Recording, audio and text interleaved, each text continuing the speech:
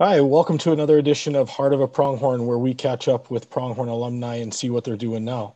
We're very happy to be joined today by former Pronghorn men's soccer player Michael O'Brien. Michael played for the Pronghorns from 2005 to 2010. He was a defenseman for the team. He graduated with a Bachelor of Science and was a multiple academic All-Canadian, and in the 2009 season was named the Canada West Student Athlete Community Service Award winner. Thanks for joining us today, Michael. It's my pleasure. Thanks for having me. First, being originally from Calgary, how did you end up at the University of Lethbridge? It's a pretty simple story. I wanted to try to play varsity soccer, university soccer. So I emailed.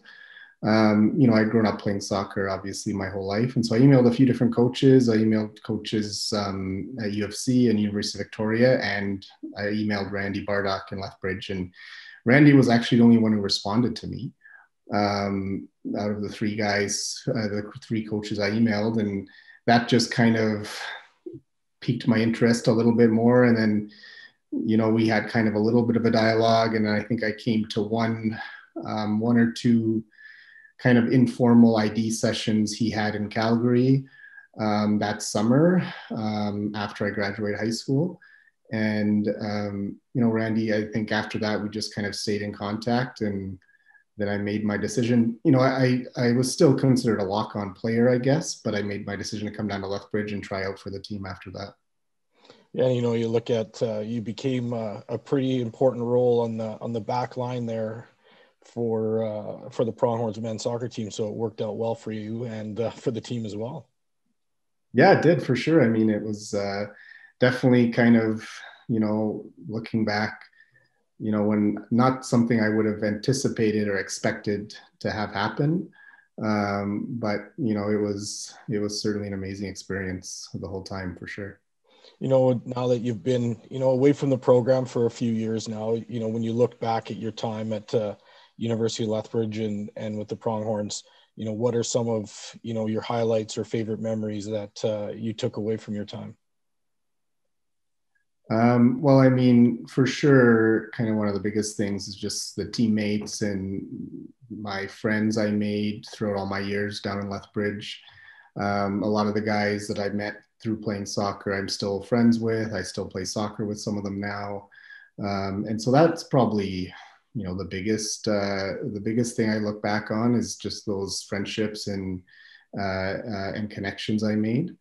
Some of the other stuff that kind of more, character growth and character building that playing a varsity sport did for me, I think is also something I really appreciate, and I'm able to use kind of all the time now. Just with, facing adversity, whether it's, playing on the road or playing, teams that are better than you. I think that builds a lot of strength and resiliency. And that's something that I really, I think I appreciate more now than I did then in terms of what my experience helped me learn and how it helped me grow. And one of the highlights I mentioned, Canada West recognizing you as the Community Service Award winner for 2009. Talk about how you kind of got into, some of the things that you did that led to you winning that award. Well, I think I did a few things. I think I can't remember if it was after my third year, after my fourth year of university. I did kind of a volunteer trip to Arusha in Tanzania, in Africa, in kind of East Africa. And so I spent 2.5 months there working in a hospital. Really, it was just kind of volunteer work, and it was kind of, volunteer travel. So I was able to travel a little bit at the same time. So that was probably part of it. One of the other things I did is and this is why making connections from my with the team is so important. A couple of guys on the team that were a couple of years older than me, they worked for the Southern Alberta Community Living Association down in Lethbridge, which the acronym is SACLA. And that's basically working, working with adults with disabilities. So you're acting kind of as a caregiver for them. Sometimes kind of doing a lot of hands-on work, helping them with their, getting dressed, getting bath, that type of thing, but also helping them socialize, right? Taking them to Pronghorn games, taking them out bowling. And so I did that, I think, for 3 or 4 years while I was in Lethbridge. I remember I was doing it, I'd be at work sometimes before games. Like I'd work an overnight shift before a game, or I'd work the morning before a game for a few hours, then go get ready and play a game after. So I think that was another big thing that I did that, you know, um, might have helped me win that award at that time. Yeah, now let's transition into, what you did after. You went on and furthered your education and went to, I believe it was Queens for med school. Yeah. And, what are you doing now? So yeah, I went to after in my 5th year of university, I applied for medical school, and I applied kind of all over Canada. Um, I had it in my mind that, if I didn't get in right away, I'd apply a few times. And so I kind of had that shotgun approach. I applied everywhere, and I really wasn't expecting to get in at Queen's. I got waitlisted at a few different schools, and Queen's in Kingston, Ontario accepted me. And so I kind of had to make a decision whether or not I was going to um, wait on a wait list for one of the schools in Alberta, or was I going to make the trip out east? So I spent 4 years in Kingston, Ontario at Queen's doing med school. And then, that time was an equally amazing time. It's a unique school. It's got a lot of history. I made some amazing friends there too. And then I transitioned back. I actually came back to Lethbridge to do my residency training. And so I did my residency training for 2 years in Lethbridge and in Southern Alberta. So I kind of worked all over the place. I worked in Bow Island, I worked in Lethbridge, I worked in Pincher Creek, Claresholm, High River. So I worked in a ton of different areas in Southern Alberta for those 2 years. And then now I live in Strathmore, Alberta, which is a small town just east of Calgary, between Chestermere and Brooks. And this is where I live and where I practice now. And, you talked about when you came back to Lethbridge, and then you also came back to the program during that time. Talk about the difference of, being a player and then, stepping into, coaching for the couple of years that you spent there. Yeah, so that was really fun. Like um, one of my friends, one of my good friends, Andrew Malcolm, was coaching, helping Randy coach at the time, and so I knew I was going to be busy during my training, and like I said, I was kind of all over the place in different towns. But I asked Randy if he'd have me just kind of, be basically a volunteer assistant coach, just to kind of, help when I can and where I can.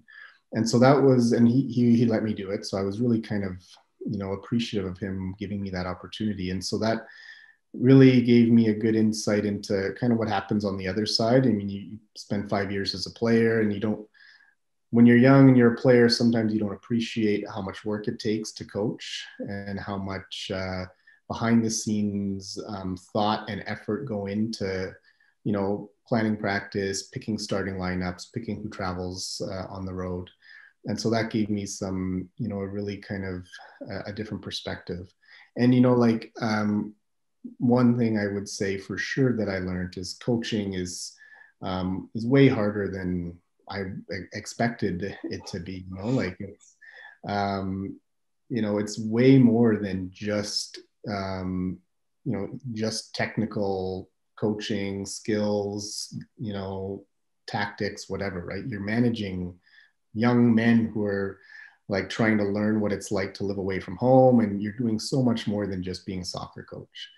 And so that was one thing that really was eye-opening for me, that I don't think you ever realize that. Maybe once you're in your 5th year, you might start realizing, what it's like. But certainly when you're in the middle of your time as an athlete, you don't understand how much effort it takes just to kind of, manage people and help people learn and grow. Yeah, and just kind of, one final question to just kind of, wrap up our conversation.